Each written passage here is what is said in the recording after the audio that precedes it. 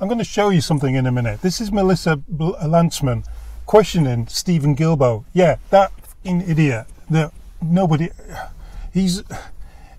Listen, he winds me up something rotten, this guy. He really pisses me off. He's a criminal, for one, and he's earning taxpayers' money through being a Let's not even go there. It's just real. Let's not go there. Right. So Melissa's asking him questions. Well, for what? Melissa's asking him questions in English, and he's answering in French. Do you know why he's answering in French? Because he could use this is what I think. He could use the interpretation as being wrong. Oh, it was interpreted wrong. Oh, you interpreted what I said wrong. Yeah, what a bed. Yeah, I know.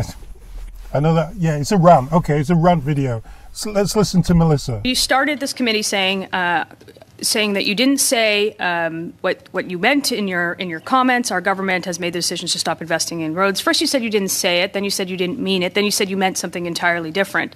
Then you talked about the analysis that we have done for the network to be perfectly adequate, and it turns out there is no analysis, or you did no analysis, or if there is an analysis, that you refuse to share that analysis with anyone. And then you said that the carbon tax is revenue neutral. We know that it's $20 billion in the government coffers, which $18 billion is not remitted. So that's not revenue neutral, if you understand the definition of revenue neutral. And then you said that more families get more back in rebates than they do in paying the carbon tax. And we know that the parliamentary budget officer says that that's not true for the majority of families and everywhere where the carbon tax applies. So if you're not going to be truthful on the first four questions in my answer, I'm going to just ask you once.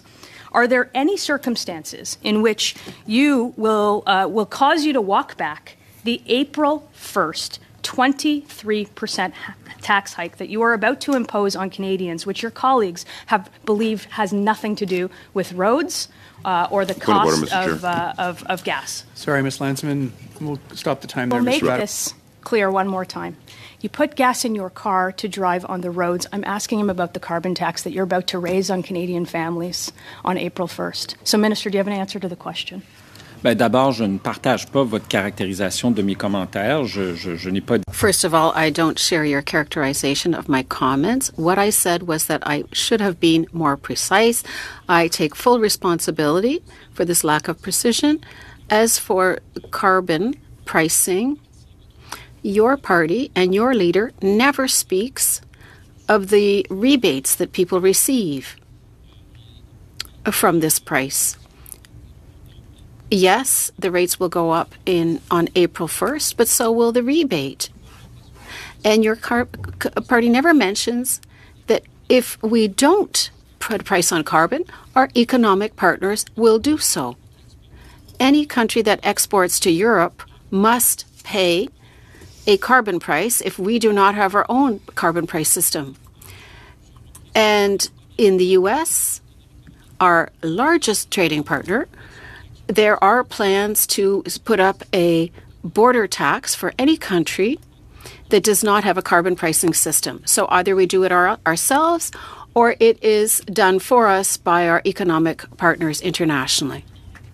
I just want to know if you've seen any data that suggests anything other than the 70% of Canadians that we see in public data that are against your April 1st tax hike, or that you've talked to premiers and had a separate conversation with them in any kind of way that would suggest that 70% of them aren't against the April 1st 23% tax hike.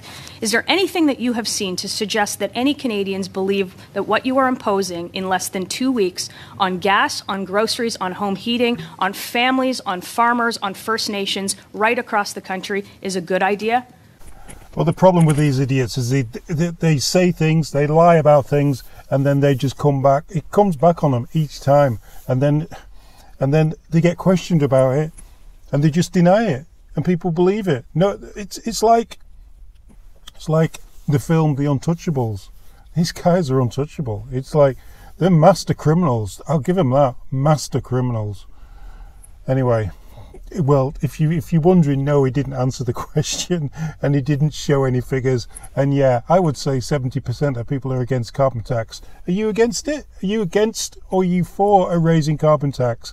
And again, they never ever show how well the carbon tax is doing to fix the weather, to fix the climate. They don't show that because it isn't working. It doesn't work. It doesn't fix anything, and it isn't giving the same money back. Because somebody's got to sort it all out. Somebody's got to be paid. There's got to be an office opened up to pay for all this. Who pays for that? The taxpayers. What if we're getting the same amount of money back as what we're putting in? Why don't we just not put it in? And then we don't have a middleman in the middle being paid for us to put money there to get it back the same. Just don't charge people for putting it in. Fucking hell, it's not exactly fucking rocket science, is it? Till next time.